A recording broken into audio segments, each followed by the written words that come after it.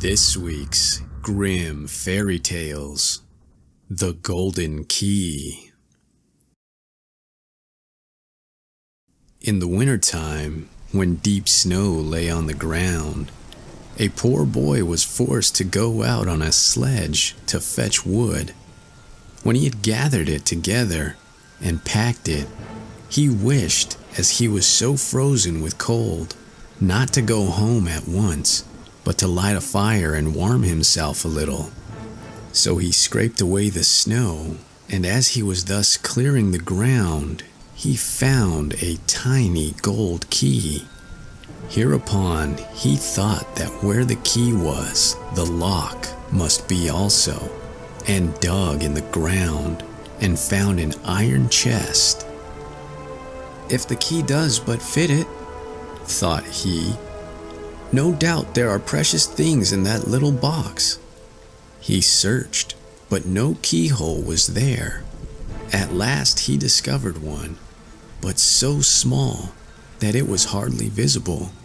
He tried it, and the key fitted it exactly. Then he turned it once round, and now we must wait until he has quite unlocked it and opened the lid, and then we shall learn what wonderful things were laying in that box. Sharing joy and sorrow. There was once a tailor who was a quarrelsome fellow, and his wife, who was good, industrious, and pious, never could please him. Whatever she did, he was not satisfied, but grumbled and scolded and knocked her about and beat her. As the authorities at last heard of it, they had him summoned and put in prison in order to make him better. He was kept for a while on bread and water, and then set free again. He was forced, however, to promise not to beat his wife any more, but to live with her in peace and share joy and sorrow with her, as married people ought to do. All went on well for a time, but then he fell into his old ways, and was surly and quarrelsome, and because he dared not beat her, he would seize her by the hair and tear it out. The woman escaped from him and sprang out into the yard, but he ran after her with his yard measure and scissors and chased her about, and threw the yard measure and scissors at her, and whatever else came his way. When he hit her, he laughed, and when he missed her, he stormed and swore. This went on so long that the neighbors came to the wife's assistance. The tailor was again summoned before the magistrates, and reminded of his promise. "Dear gentlemen," said he, "I have kept my word. I have not beaten her, but have shared joy and sorrow with her." "How can that be," said the judge, "when she continually brings such heavy complaints against you?" "I have not beaten her, but just because she looked so strange, I wanted to comb her hair with my hand. She, however, got away from me and left me quite spitefully. Then I hurried after her, and in order to bring her back to her duty, I threw it at her as a well-meant admonition, whatever came readily to hand.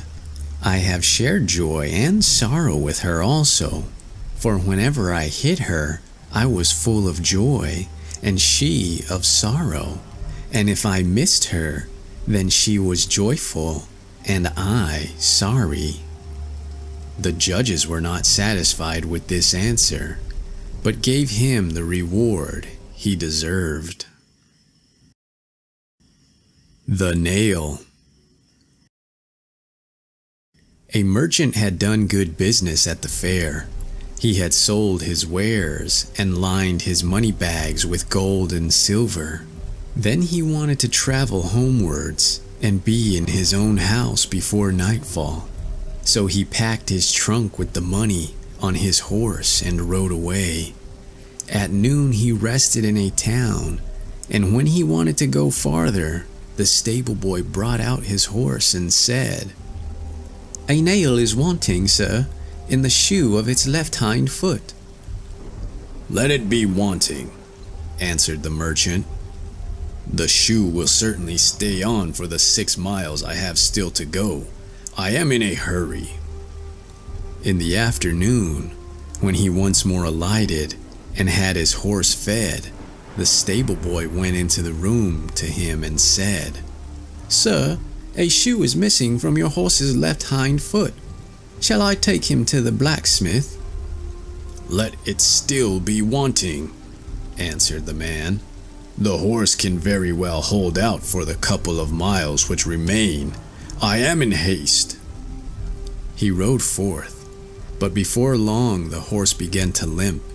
It had not limped long before it began to stumble, and it had not stumbled long before it fell down and broke its leg. The merchant was forced to leave the horse where it was and unbuckle the trunk, take it on his back, and go home on foot. And there he did not arrive until quite late at night. "And that unlucky nail," said he to himself, "has caused all this disaster." Hasten slowly. Tom Thumb. There was once a poor peasant who sat in the evening by the hearth and poked the fire, and his wife sat and span. Then said he, "How sad is it that we have no children? With us all is so quiet, and in other houses it is noisy and lively." "Yes," replied the wife, and sighed. "Even if we had only one, and it were quite small, and only as big as a thumb, I should be quite satisfied, and we would still love it with all our hearts." Now it so happened that the woman fell ill, and after 7 months gave birth to a child that was perfect in all its limbs, but no larger than a thumb. Then said they, "It is as we wished it to be, and it shall be our dear child." And because of its size, they called it Tom Thumb. They did not let it want for food, but the child did not grow taller, but remained as it had been at the first. Nevertheless, it looked sensibly out of its eyes, and soon showed itself to be a wise and nimble creature, for everything it did turned out well. One day the peasant was getting ready to go into the forest to cut wood, when he said, as if to himself, "How I wish that there was anyone who would bring the cart to me." "Oh, father," cried Tom Thumb, "I will soon bring the cart. Rely on that. It shall be in the forest at the appointed time." The man smiled and said, "How can that be done? Thou art far too small to lead the horse by the reins." "That's of no consequence, father. If my mother will only harness it, I shall sit on the horse's ear and call out to him how he is to go." "Well," answered the man, "for once we will try it." When the time came, the mother harnessed the horse and placed Tom Thumb in its ear, and then the little creature cried, "Gee up, gee up." Then it went quite properly as if with its master, and the car went the right way into the forest. It so happened that just as he was turning a corner, and the little one was crying, "Gee up," 2 strange men came towards him. "My word," said one of them, "what is this? There is a cart coming, and a driver is calling to the horse, and still he is not to be seen." "That can't be right," said the other. "We will follow the cart and see where it stops." The cart, however, drove right into the forest, and exactly to the place where the wood had been cut. When Tom Thumb saw his father, he cried to him, "Seest thou, father? Here I am with the cart. Now take me down." The father got hold of the horse with his left hand, and with the right took his little son out of the ear. Tom Thumb sat down quite merrily on a straw, but when the two strange men saw him, they did not know what to say for astonishment. Then one of them took the other aside and said, "Hark, the little fellow would make our fortune if we exhibited him in a large town for money. We will buy him." They went to the peasant and said, "Sell us the little man. He shall be well treated with us." "No," replied the father. "He is the apple of my eye, and all the money in the world cannot buy him from me." Tom Thumb, however, when he heard of the bargain, had crept up the folds of his father's coat, placed himself on his shoulder, and whispered in his ear, "Father, do give me away. I will soon come back again." Then the father parted with him to the two men for a handsome bit of money. "Wherest wilt thou sit?" they said to him. "Oh, just set me on the rim of your hat, and then I can walk backwards and forwards and look at the country and still not fall down." They did as he wished, and when Tom Thumb had taken leave of his father, they went away with him. They walked until it was dusk, and then the little fellow said, "Do take me down. I want to come down." The man took his hat off and put the little fellow on the ground by the wayside, and he leapt and crept about a little between the sods, and then he suddenly slipped into a mouse hole which he had sought out. "Good evening, gentlemen. Just go home without me," he cried to them, and mocked them. They ran thither and struck their sticks into the mouse hole, but it was all lost labor. Tom Thumb crept still farther in, and as soon as it became quite dark, they were forced to go home with their vexation and their empty purses. When Tom Thumb saw that they were gone, he crept back out of the subterranean passage. "It is so dangerous to walk on the ground in the dark," he said. "How easily a neck or a leg is broken." Fortunately, he knocked against an empty snail shell. "Thank God," said he. "In that I can pass the night in safety," and got into it. Not long afterwards, when he was just going to sleep, he heard two men go by, and one of them was saying, "How shall we contrive to get a hold of the rich pastor's silver and gold?" "I could tell thee that," cried Tom Thumb, interrupting them. "What was that?" said one of the thieves in fright. "I heard something speaking." They stood still listening, and Tom Thumb spoke again and said, "Take me with you, and I'll help you." "But where art thou?" "Just look on the ground and observe from whence my voice comes," he replied. There the thieves at length found him and lifted him up. "Thou little imp, how wilt thou help us?" they said. "A great deal," said he. "I will creep into the pastor's room, through the iron bars, and will reach out to you whatever you want to have." "Come then," they said, "and we will see what thou canst do." When they got to the pastor's house, Tom Thumb crept into the room, but instantly cried out with all his might, "Do you want to have everything that is here?" The thieves were alarmed and said, "But do speak softly, so as not to waken anyone." Tom Thumb, however, behaved as if he had not understood this, and cried again, "What do you want? Do you want to have everything that is here?" The cook, who slept in the next room, heard this and sat up in bed and listened.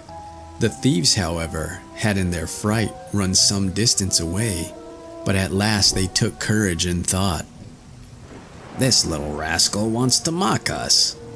They came back and whispered to him, "Come, be serious and reach something out to us." Then Tom Thumb again cried as loudly as he could, "I really will give you everything. Just put your hands in." The maid, who was listening, heard this quite distinctly and jumped out of bed and rushed to the door. The thieves took flight and ran as if the wild huntsmen were behind them. But as the maid could not see anything, she went to strike a light. When she came to the place with it, Tom Thumb, unperceived, betook himself to the granary, and the maid, after she had examined every corner and found nothing, lay down in her bed again, and believed that after all, she had only been dreaming with open eyes and ears. Tom Thumb had climbed up among the hay and found a beautiful place to sleep in. There he intended to rest until day, and then go home again to his parents. But he had other things to go through. Truly, there is much affliction and misery in this world. When day dawned, the maid arose from her bed to feed the cows. Her first walk was into the barn, where she laid hold of an armful of hay, and precisely that very one in which poor Tom Thumb was lying asleep. He, however, was sleeping so soundly that he was aware of nothing and did not wake until he was in the mouth of the cow, who had picked him up with the hay. "Ah, heavens!" he cried. "How have I got into the fulling mill?" But he soon discovered where he was. Then it was necessary to be careful not to let himself go between the teeth and be dismembered. But he was nevertheless forced to slip down into the stomach with the hay. "In this little room, the windows are forgotten," he said, "and no sun shines in, neither will a candle be brought." His quarters were especially unpleasing to him, and the worst was more and more hay was always coming in by the door, and the space grew less and less. Then at length, in his anguish, he cried as loud as he could, "Bring me no more fodder! Bring me no more fodder!" The maid was just milking the cow, and when she heard someone speaking and saw no one, and perceived that it was the same voice that she had heard in the night, she was so terrified that she slipped off her stool and spilt the milk. She ran in great haste to her master and said, "Oh heavens, pastor, the cow has been speaking." "Thou art mad," replied the pastor, but he went himself to the byre to see what was there. Hardly, however, had he set his foot inside when Tom Thumb again cried, "Bring no more fodder! Bring no more fodder!" Then the pastor himself was alarmed, and thought that an evil spirit had gone into the cow, and ordered her to be killed. She was killed, but the stomach in which Tom Thumb was thrown on the midden. Tom Thumb had great difficulty in working his way. However, he succeeded so far as to get some room, but just as he was going to thrust his head out, a new misfortune occurred.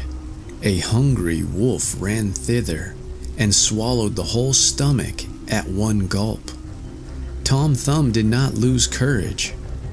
"Perhaps," thought he, "the wolf will listen to what I have got to say." And he called to him from out of his stomach, "Dear wolf, I know of a magnificent feast for thee." "Where is it to be had?" said the wolf. "In such and such a house. Thou must creep into it through the kitchen sink, and wilt find cakes and bacon and sausages, and as much of them as thou canst eat." And he described to him exactly his father's house. The wolf did not require to be told this twice, squeezed himself in at night through the sink, and ate to his heart's content in the larder. When he had eaten his fill, he wanted to go out again, but he had become so big that he could not go out by the same way. Tom Thumb had reckoned on this, and now began to make a violent noise in the wolf's body, and raged and screamed as loudly as he could. "Wilt thou be quiet?" said the wolf. "Thou wilt waken up the people." What?" replied the little fellow. "Thou hast eaten thy fill, and I will make merry likewise," and began once more to scream with all his strength. At last his father and mother were aroused by it, and ran to the room and looked in through the opening in the door. When they saw that a wolf was inside, they ran away, and the husband fetched his axe, and the wife the scythe. "Stay behind," said the man, when they entered the room. "When I have given him a blow, if he is not killed by it, thou must cut him down and hew his body into pieces." Then Tom Thumb heard his parents' voices and cried, "Dear father, I am here. I am in the wolf's body," said the father, full of joy. "Thank God, our dear child has found us again," and bade the woman take away her scythe, that Tom Thumb might not be hurt with it. After that he raised his arm and struck the wolf such a blow on his head that he fell down dead. And then they got knives and scissors and cut his body open and drew the little fellow forth.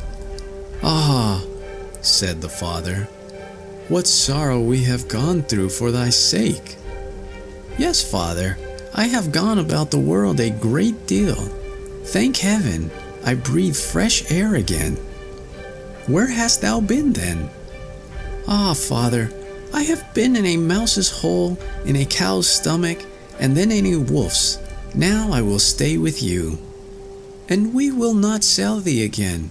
No, not for all the riches in the world," said his parents, and they embraced and kissed their dear Tom Thumb.